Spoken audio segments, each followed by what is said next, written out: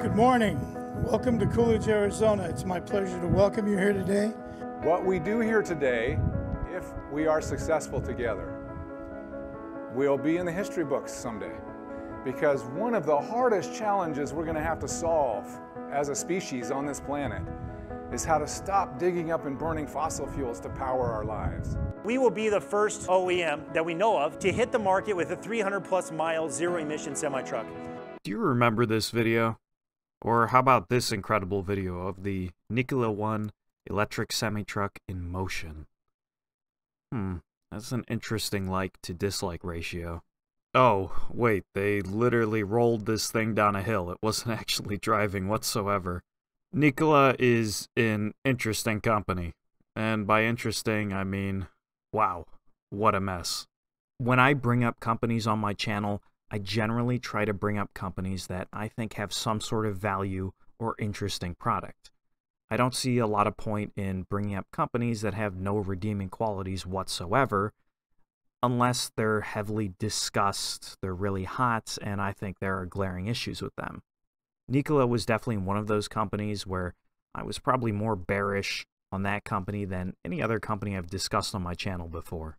And as I said, generally, I might have issues with the company, I might have concerns about how they're going to progress in the future and over the long term, but I'm not trying to talk about companies that I think are completely worthless.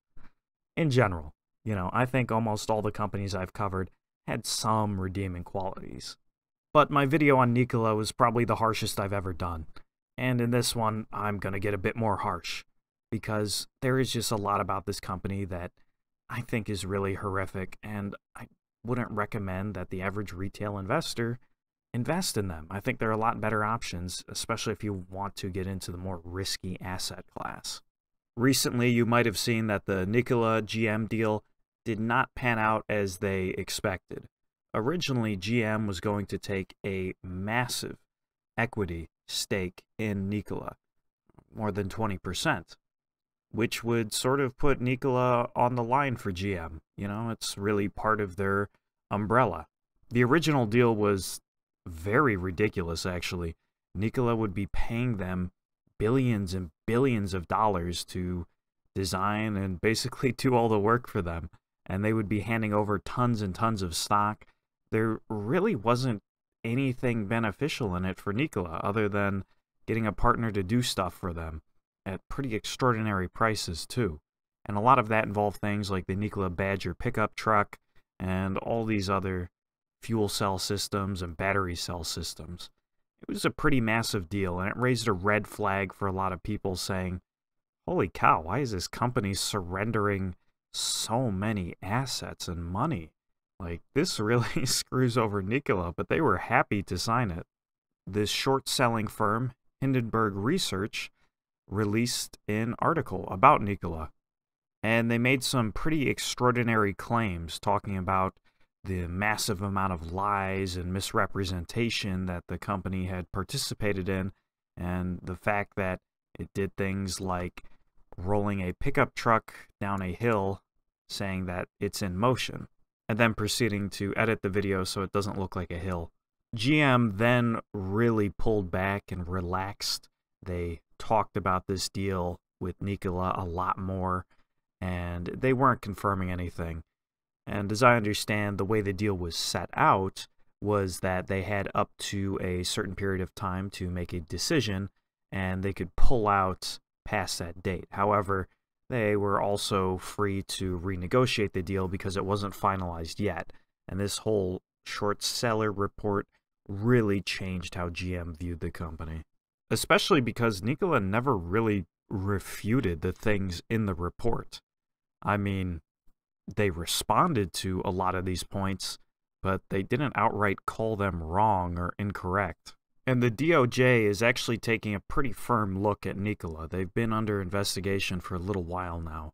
There's obviously been a lot of concerns about the company and pretty dramatic statements made about it.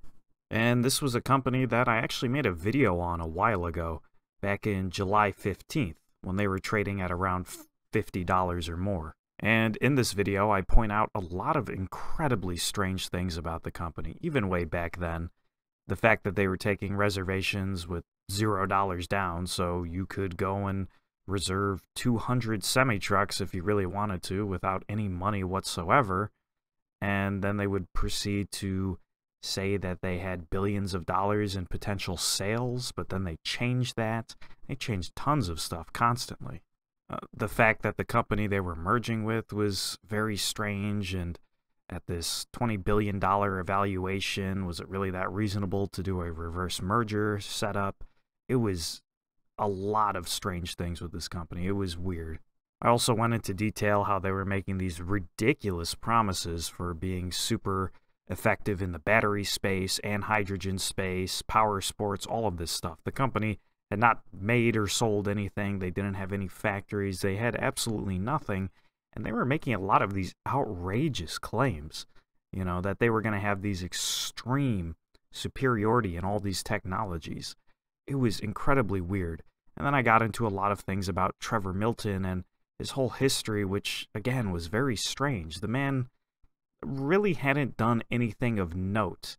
You know, there were a couple companies he was related to that didn't really do anything, and his citation for being a billionaire was actually based on the fact that he owned a bunch of Nikola stock and they did a reverse merger. He had tons of Nikola stock. That was his citation for being a billionaire. So it wasn't like Elon Musk, who had been in successful ventures like PayPal or other companies like that.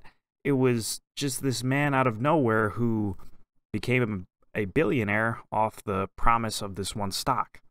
And this was a huge company valued higher than Subaru, Nissan, NIO, Renault. It was staggering. Really staggering. Now, Trevor Milton is gone amid complaints about unethical behavior. I won't get into this. The man's gone now. I'll let this play out in court, and I won't say anything else about this, but he was a strange guy. His history was strange. And immediately after he became a billionaire off Nikola stock, he decided to drop millions and millions of dollars on this massive, beautiful Utah ranch. This was actually the most expensive home ever sold in Utah's history. It was huge, like giant, really staggering. Multi-million dollar, the most expensive piece of residential property ever sold in Utah. And it's just really staggering that so many companies and people bought into this company when there was a lot strange about it. They were making extraordinary claims, and most of the time when Trevor would get up and talk, he talked about partnerships. You know, he really never convinced me, at least, that the company had anything particularly powerful or useful. You know, it was always about having someone else do something. Which is why when GM said in this new revised deal, yeah, we'll sell you components, but we're not going to be doing all this work for the Nikola Badger. We're not taking equity in the company. Well, if you notice, the Badger isn't on the website anymore. Well, the page is still there, but you can't look it up from the main site anymore. Again, ridiculous claims, and this was all really CGI renders. They didn't even have a prototype of this vehicle. It wasn't real, and they hadn't designed anything. They didn't really have anything technical on it. They wanted GM to make it for them. And this new deal by GM is definitely kind of a ball buster, since they're not going to be doing any work for the company, but they're willing to sell them their batteries, their fuel cell technology. They're willing to work with them and sell them stuff, but they're not taking a stake in the company. And I think it says a lot when GM is willing to sell all of these components to Nikola, but Nikola isn't even willing to commit to assembling stuff. Why take pre-orders for this? Why take thousands and thousands of dollars from people for something put on hold indefinitely? If it was really that much of a distraction, why put it out to the public? And that's not the only thing that is evaporated. There's also this entire power sports section that Nikola had that was kind of insane. I mean, you know, this was a company that just became public. They did not have any factories. They didn't have anything really, and they were putting out all of these products. They had an entire power sports section, you know, multiple UTVs, watercraft. It was kind of ridiculous way back in 2019. Yeah, this would have been cool, right? the Nikola wave. And this was something I discussed in my old video. If you're really interested in me doing a dive into Trevor Milton and some of the early things that made me bearish about the stock when it was trading at $50 and $20 billion market cap that made me think this is insane, I'll have a link in the description if you really want to watch and go through that old news now. Nikola's in the spotlight again, not just because they dropped tons off how the General Motors deal panned out, but because there is a lockup date on insider trading for the stock. Basically, there's 161 million Nikola shares that are held by insiders that have been locked up, and that lockup will expire on December 1st. Now, this lockup has actually been extended for tons of companies involved with Nikola through April 30th, 2021. And this is one thing to keep in mind. Whenever you're taking a short position on a company, you have to realize it has to be over the long term. If you're buying puts on a company, you probably want them over the course of a year or more. It takes a while for a house of cards to fall. Even when we look at complete and utter scam companies like Theranos, it took a while for that whole charade to completely collapse. However, Trevor Milton actually holds 96.1 million of those shares, and he can dump them on December 1st if he wants to. He's free to sell however many he wishes, even though lockup has been extended for other shares. Now, will he dump them on December 1st? It seems like Trevor really did a lot to try to keep the stock price up. You know, they were aggressive on maintaining that stock price and kind of almost being predatorial for Robinhood investors, right? Not really the big retail investors. They wanted the smaller crowd. They wanted a lot of that investment money. The thing is, the future for this company is not looking too bright.